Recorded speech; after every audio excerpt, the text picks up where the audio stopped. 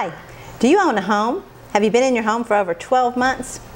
I'm Lisa with Century 21. I wanted to give you a little information. We've had a large increase in value in the last couple of years in home values, so if you're not insured properly, you could have a real problem.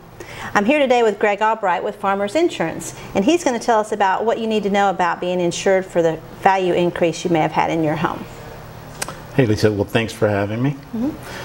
And speaking of value increases, one of the big mistakes that people make, obviously, when it comes to insurance is they don't want to spend the time necessary up front to make sure they're insured properly, and price becomes the only thing that matters. Right.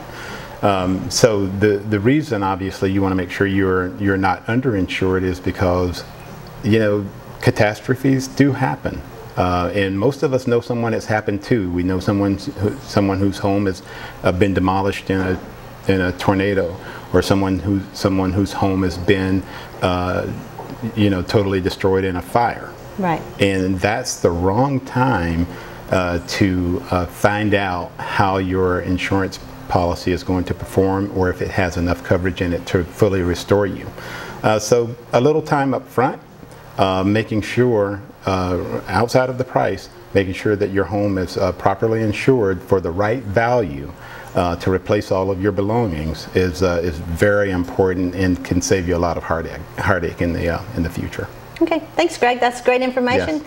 Hope it was helpful to you guys. Let us know if you need any help finding out if you're insured properly.